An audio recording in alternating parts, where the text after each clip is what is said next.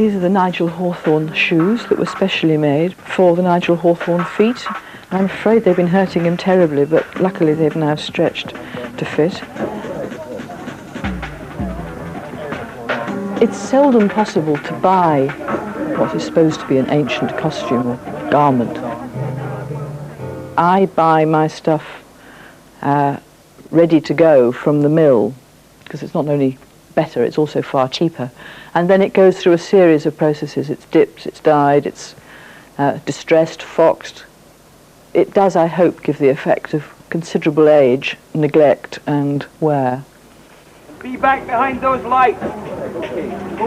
In contrast to the impoverished Lord Ogleby of Nigel Hawthorne, we have Essex man Timothy Spall, who wears this sumptuous red velvet with hand-embroidered buttons and very bright gold trim.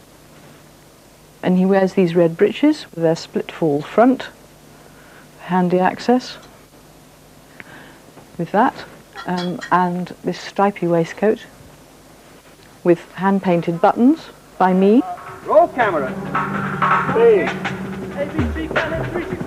The plot of this film is far too complicated to summarise in one sentence. It is about love, class, it is about a marriage of convenience, lust, and about a man who is trying to marry off his daughter's money, the highest bidder, a marriage that shouldn't have taken place that has, and the matriarch of the film, and its pivot, is the character played by Joan Collins.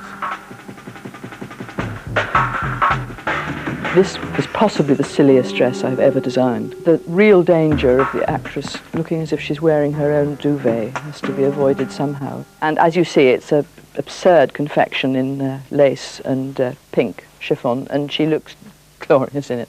I must say, my admiration for her courage knows no bounds. I mean, she's wearing a wig that's 2 foot high with a boat on it, for heaven's sake. Hi, Steve.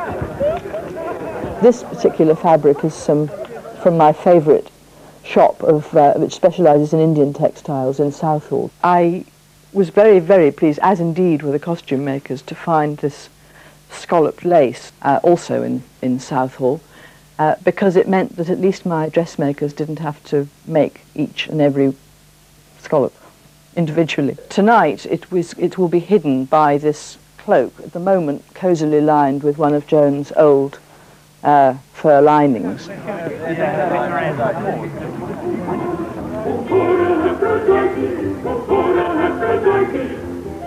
I'd like you to meet Alan Fling, who is my genius costume supervisor. Hi. Without whom this would definitely not be happening.